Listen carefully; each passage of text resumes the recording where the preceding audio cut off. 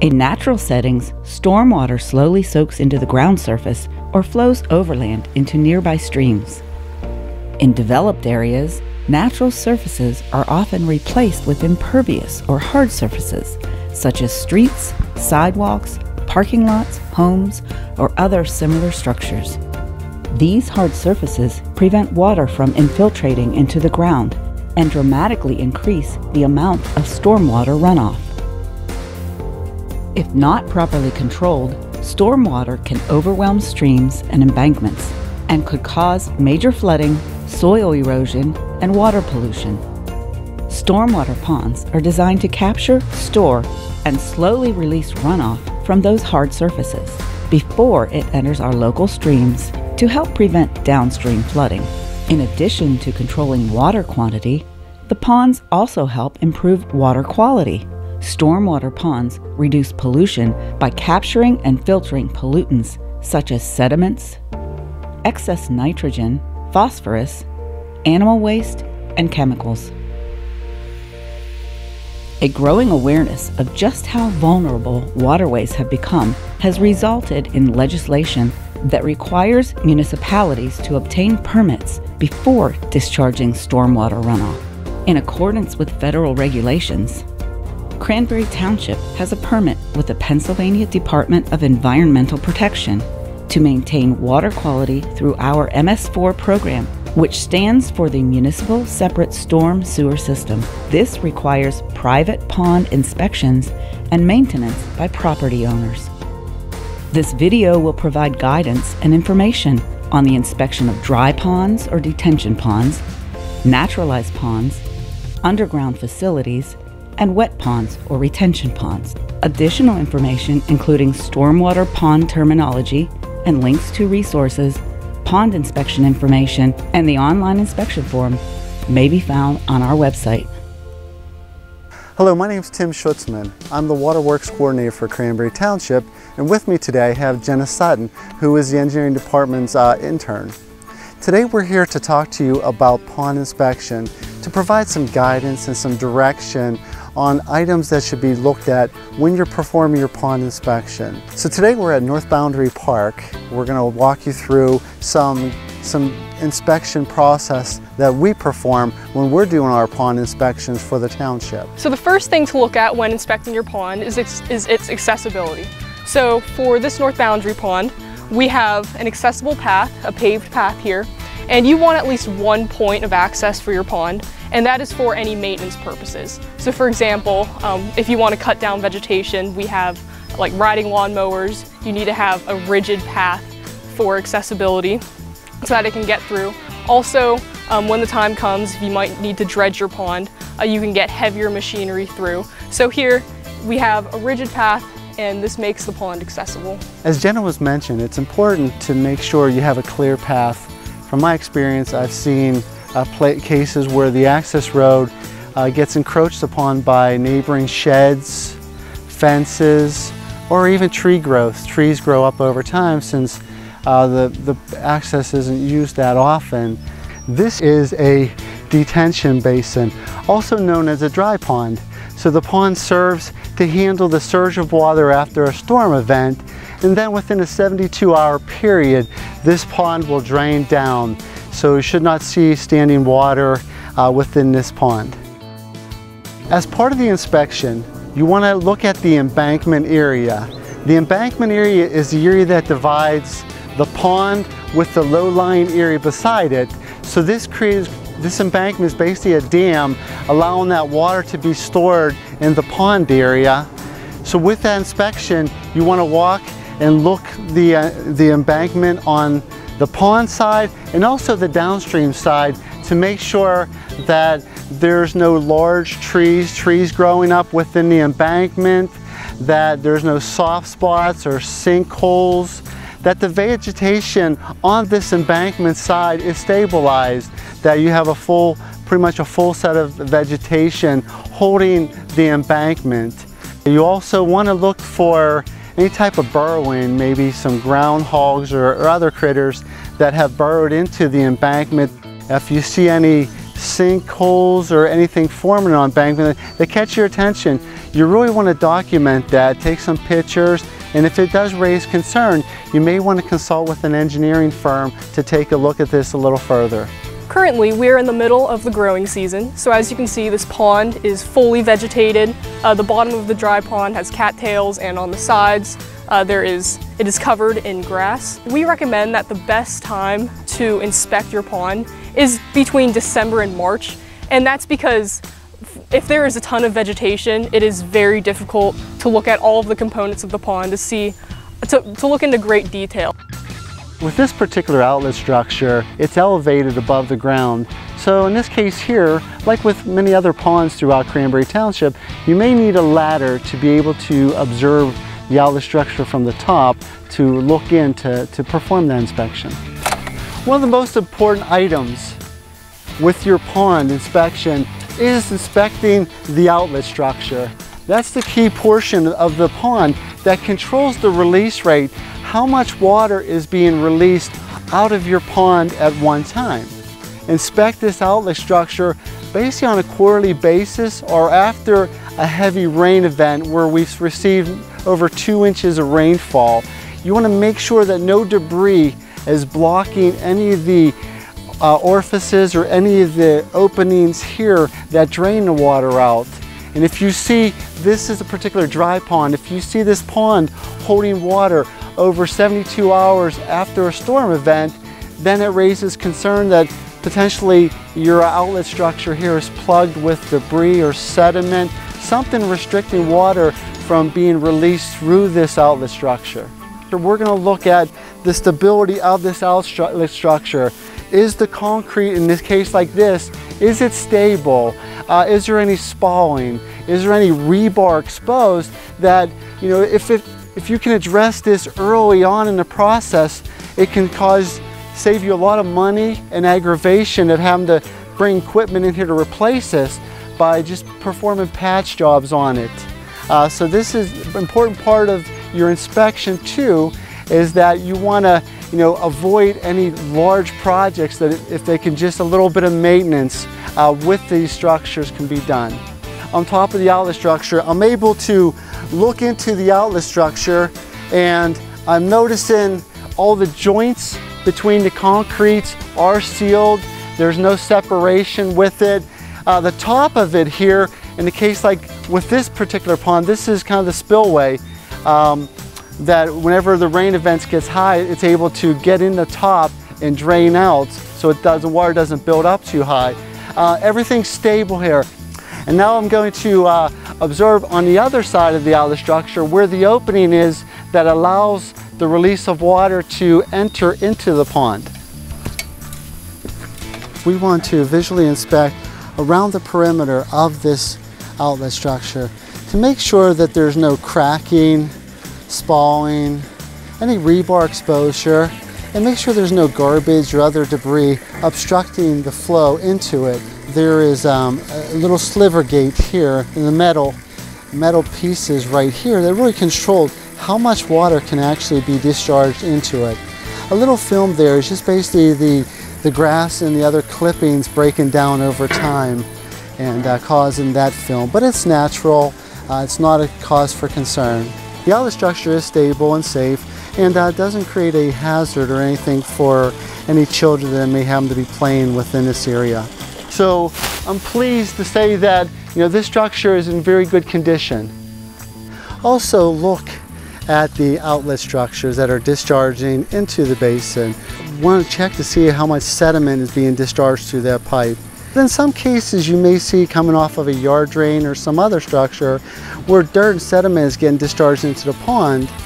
You want to address that as soon as possible. Minimize the sediment that gets into the pond because ultimately that'll impact the frequency of how often that pond needs dredged out of that sediment. If sometimes the outfall is a little harder to find. This is an example here for our dry detention basin. You know, as we go into it, it takes a little bit of effort here. The outfall is very difficult to access from all of the vegetation, and this is why the best time to inspect is between the months of December and March.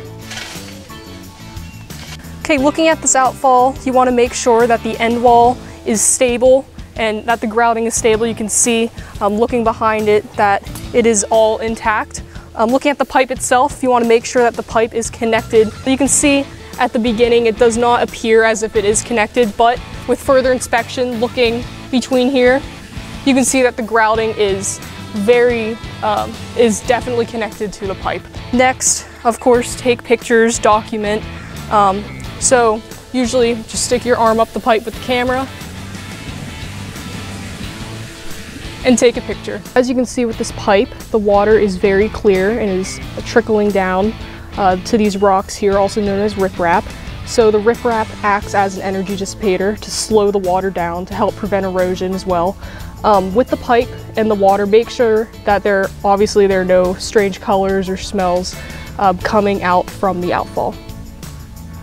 This basin is real similar to a dry basin, but it's called a naturalized basin. The basin should retain water no longer than 72 hours after a rain event. And you can see what's one thing nice with the naturalized basin, there's a lot of trees and shrubs planted within this basin to promote evapotranspiration, which is where the water absorbs through the roots and then gets evaporated through the leaves. So it's a little different maintenance on these basins here, but it provides shade areas for some vegetation that can survive.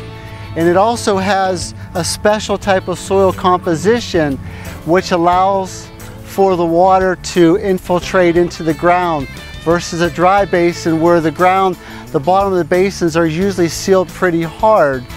With these naturalized basins, there's a special soil mixture that really promotes the water getting into the soils and absorbing into the soils. Here's our emergency spillway. So as you can see, there is a visual dip in the embankment where it goes down to low-lying area. There's also a concrete strip right here that's for stability. The purpose of the emergency spillway is whenever this basin fills up with water, if it fills up too much from a high rain event, the water can leave the pond in one area and it will exit the pond. Looking at our outlet structure, the first thing to look at is are these orifices here and the trash rack. So make sure that the trash rack is clear, that there are no obstructions, and here there is nothing here. The purpose of having these holes here is to get water to leave the pond at a controlled rate and at a pretty slow rate. With naturalized basins, if there is still water present after 72 hours from a storm event, then there is a valve in here, just like the retention pond at the golf course, to empty the water. Inside, make sure, when you look in, make sure that there are no strange odors or colors and that there are no obstructions inside the structure itself. Within our naturalized basin, there's discharges that come from the road and other impervious areas. And one of the things when we're doing our inspection, we want to make sure that the structure is stable and in good conditions and not requiring any maintenance. So we look around the structure to make sure there's no spalling, no rebar exposed, and it's stable behind the back of the end wall. So we know that the grout around the pipe here is solid and that there's no settling going on behind it. And then one important part is we're looking at our basin. This here's the slab here with the discharge.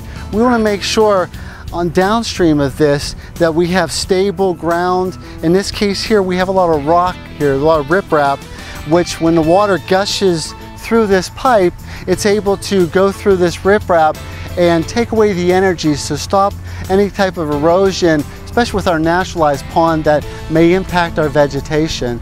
So things look well at this basin here. And then what we do when we're looking at doing our inspections, we also want to look pretty well at this pipe that's coming in here. So we see it's a plastic pipe in this here, and try to peek in the pipe to see what we can see. And we're kind of limited on how far up the pipe we can see if there's any separation, any issues. I'm not seeing a lot of sediment build up here, so it kind of tells me that most likely there's no separation within a pipe. But one of the things that we also do is we'll use our camera here, and we'll stick our camera off this pipe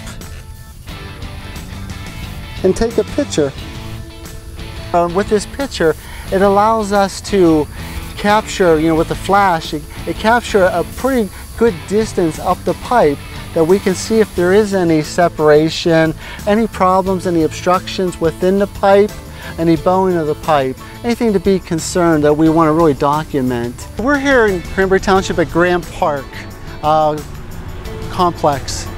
And within the park here we have some beautiful soccer fields, some football fields. And in order to construct these fields, we needed to do a parking lot. To meet our stormwater requirements, we had to do a little special items because we were limited with space. We came up with an underground stormwater detention facilities. So we're going to talk today about how we go about inspecting these underground facilities.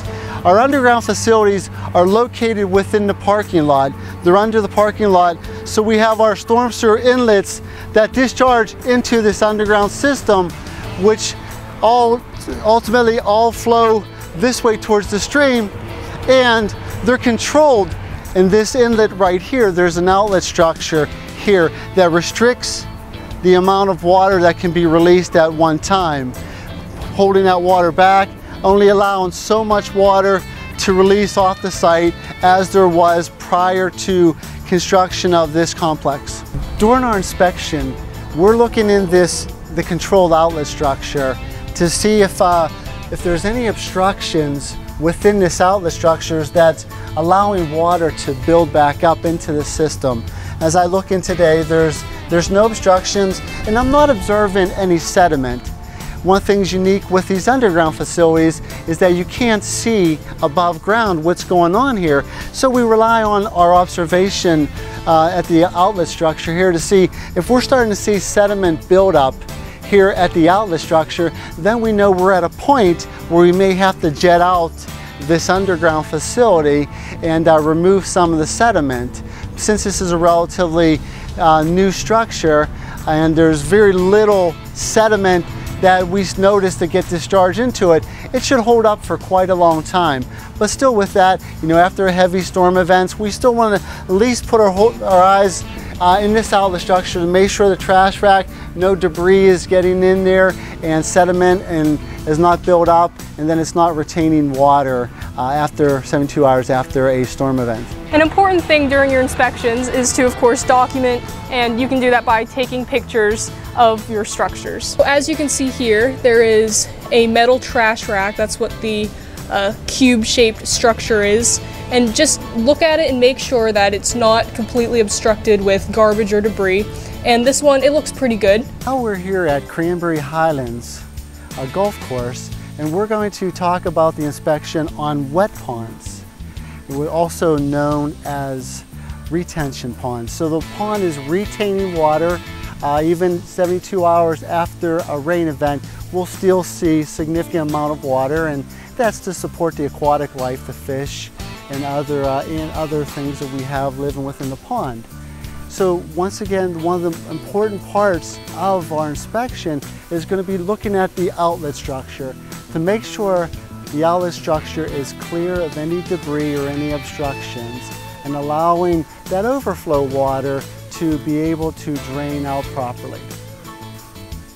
You can see here as we look at this outlet structure, the front back end here, there is an opening which allows water to flow into the structure, and at the normal pool elevation. Similar, there is an opening in the front. One of the big differences between a dry detention basin and a wet detention basin is with the outlet structure, the basin itself has a valve in here. This valve is to the bottom of the structure, which is also the bottom of the retention pond.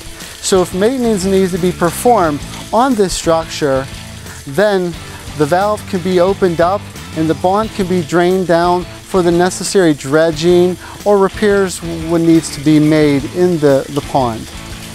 In this wet pond here, we have aerators in the pond, and these are agitators. They increase oxygen in the water, and this helps decrease algae and promotes aquatic life. So the life of fish, life of frogs, it keeps oxygen in the water and it keeps the pond health at a very high level. In addition, you can see the shorelines Our shorelines are pretty stable, not much erosion happening here. That's also because, well, we have a line with rocks, and we also have a good amount of vegetation on the shoreline of the pond.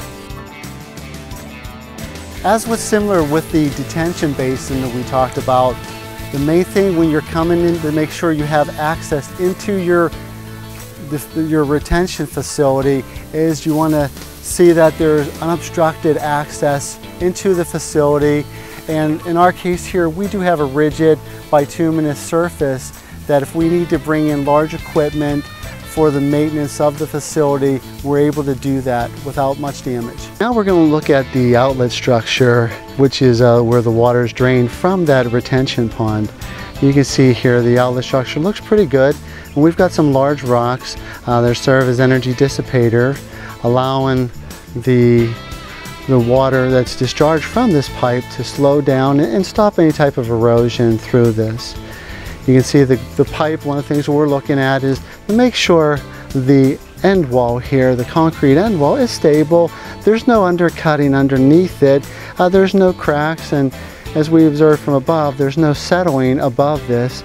The pipe is well grouted, and observing up inside the pipe, you know, we see that it's pretty stable, that we're not seeing any cracks or erosion or any type of separation of the pipe or breakdown of the pipe. So it looks to be in good condition. Okay, now that we've completed the stormwater inspections of the various facilities, the next we're going to walk you through how to complete online the stormwater inspection reports that get submitted to Cranberry Township annually. Cranberry's pond inspection form is easy to complete online. Visit cranberrytownship.org/stormwater and click on the Pond Inspection button. The online form will guide you through the inspection process. Simply complete the form and submit. Thank you for watching our video. We hope you found it very helpful and somewhat interesting. If you have any further questions, feel free to contact the engineering department at Cranberry.